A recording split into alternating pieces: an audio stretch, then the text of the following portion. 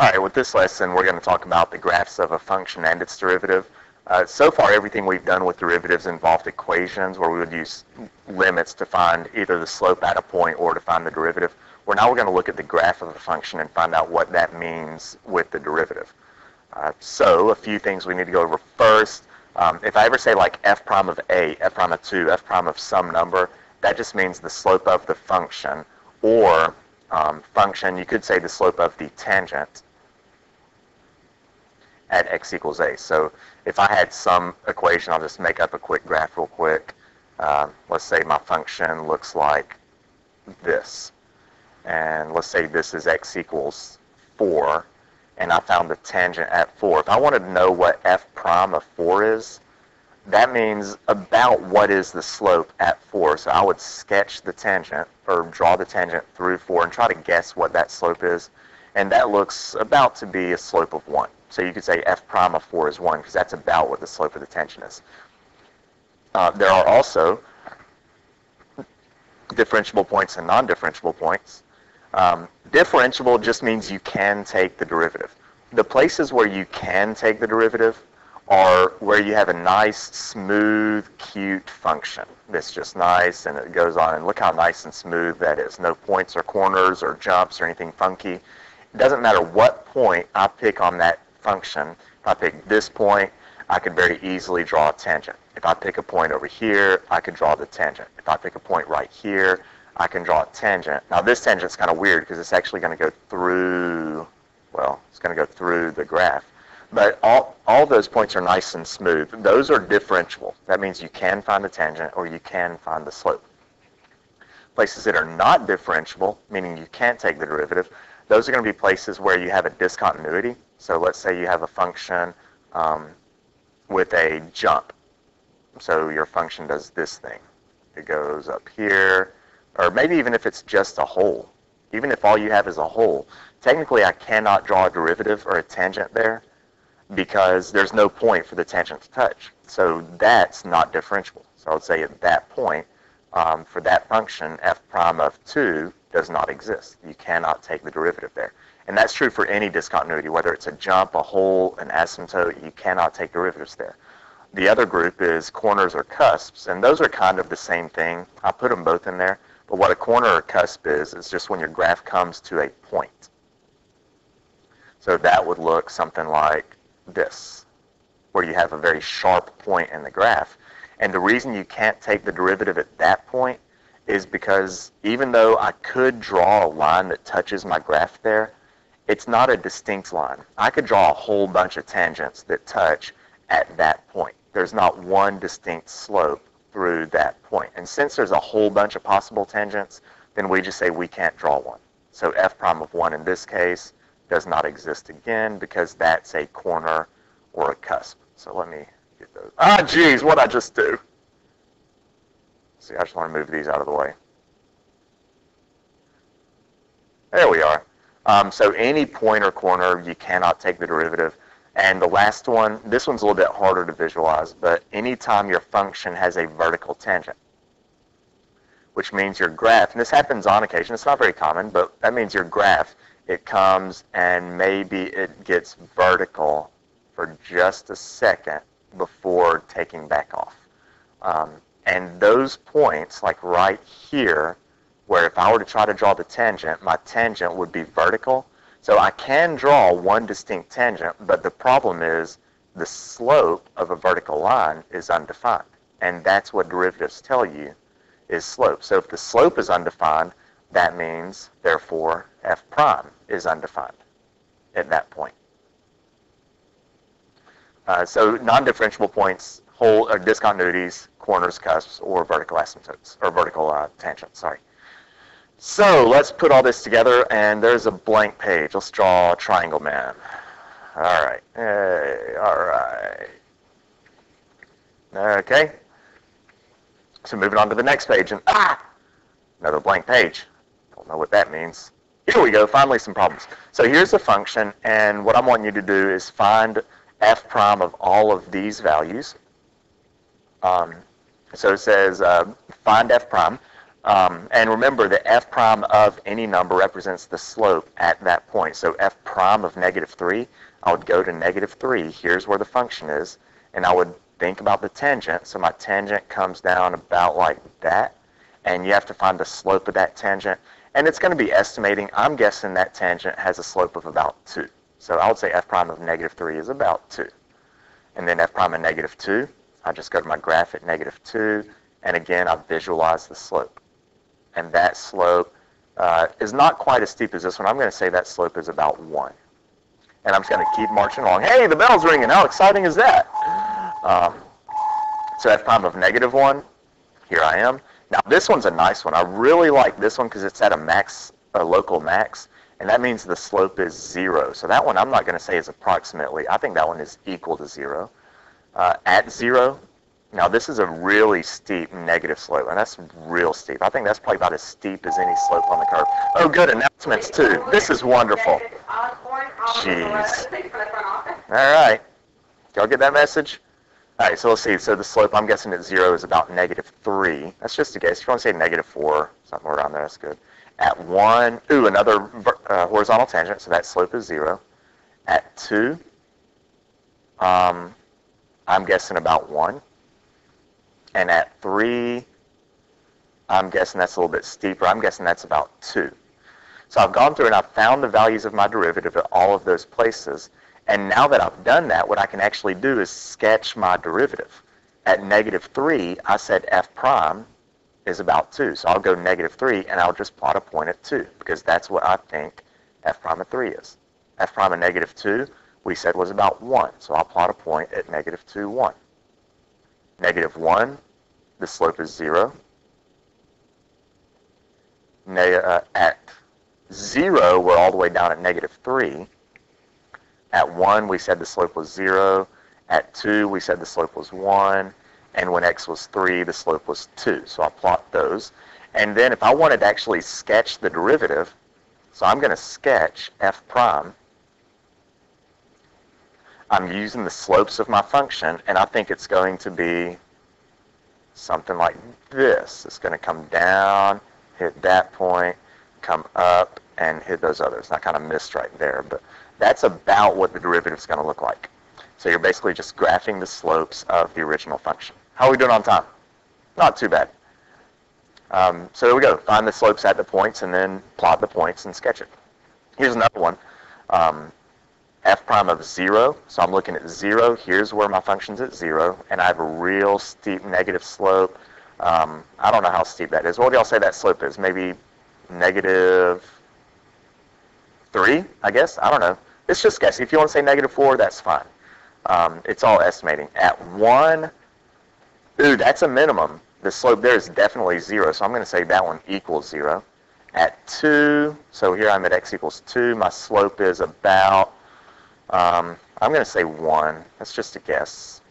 At 3, my slope is maybe 2. I'm not sure. What do y'all think? 1, 1.5, 2? I'll go 1.5. It's just a guess. At 4, that looks like a max, so my slope is 0. And at 5, my slope appears to be about -1. And then once you get all those slopes, then we could plot them. F of 0 we said was -3, -1, -2, -3. F of 1 was 0. F prime of 2 is 1. F prime of 3 is 1.5. That was our guess. F prime of 4 is back to 0. F prime of 5 was -1. And then that's going to represent my derivative. Yeah? Now let's see what's next. I'm going to come back and look at this one in just a second. Yeah. Now if you look at this, when you're sketching the derivative, one thing you'll notice, hopefully, is first, wherever you have a max or a min, that's when the derivative hits the x-axis, because those are 0 slopes. Those are the zeros or the roots of the derivative. And then if you look at this whole piece of the graph right there, I'm highlighting that piece, and this piece. What do you notice about those two pieces I just highlighted? Anybody? That's right, they're decreasing. My function is going down. And anytime my function is going down, f of x is going down. Why did I write that? I don't know. F of x is going down. And if a function is going down, that means that slopes have to be negative. If a function is going down that general direction, slopes are negative. And if you look at the derivative on that interval, my derivative, it also was negative because my functions were going down. Same thing over here. My function is going down, so to the left of 1, my derivative was negative. Now, if you look at this piece right here, where my function is increasing, if f is increasing, well, that means slopes are positive. So f is increasing, slopes are positive. That means my derivative is positive over that interval because my function is increasing. So if your function is increasing, your derivative is positive. It has to be above the x-axis. If your function is decreasing, your derivative is negative. It has to be below the x-axis. I'll just leave all that there. All right, let's use that thinking that we were just using right here, generating these graphs and those points, to go from a graph and see if we can pair these blue graphs with their derivatives over here. And let's look at number A right here. Looking at A, the first thing I notice, if this is my function and I want to match it to its derivative, the first thing I'm going to look for is places where the slope of my function is 0, and that happens right there at this x-coordinate. So that means my derivative is going to be on the x-axis right there. I have a slope of 0, so that's going to be a 0 or a root for my derivative. Same thing right here. I have another slope of 0, so my derivative is going to have a slope of 0 there. And actually, that's going to be enough to match it up, because there's only one option of these 4 where I have roots at these places, and that's going to be option 2. So I know 2 is going to match up with graph A. But let's look at the rest of this and figure out why it appears to be an upside-down parabola. Let's see if we can figure that part out. I'm going to look at, first, places where my function is decreasing. And I'm looking right here. My function is going down. Right here, my function is going down. And any place your function is decreasing, that means my derivative should be negative. So my derivative is going to be negative to the left of that root. To the right of that root, my derivative is going to be negative also. And then if you look between those two roots, if we look at this piece, you'll see that my function is increasing. And if my function is increasing, that means slopes are positive. That means my derivative is positive. It's above the x-axis. So you can see now, hopefully, why graph A, its derivative is option 2 over here. I'm going to skip around and jump down to D, because I think D is a little bit quicker. So we're going to do D. Duty. Poo-poo. Okay. So we're going to do D here. I can't say that without laughing. Anyway, looking at for 0 slopes, I see actually 3 0 slopes. I see a slope of 0 right here. I see a slope of 0 right there. And I see a slope of 0 at that x-coordinate. And then I'm going to start looking for places where my slope is negative. I'm going to find my negative parts. So here my function is decreasing. Here my function is decreasing. That means for those x-coordinates, between these two roots, my derivative needs to be negative. So I'm going to have to come down and be negative between those two. And to the right of this point, my slopes are always negative, so my derivative will always be negative. And then if I look at the rest of my graph, right here, my function is going up. And if my function is going up, if my function is increasing, my derivative has to be positive. So my function is increasing, my derivative is going to be positive to the left of that x-intercept. Between these two right here, my function is increasing, so my derivative will be positive, and that looks like option 3. So option 3 right here is the derivative of graph D. Let's see, which one should I do next? Let's go to B.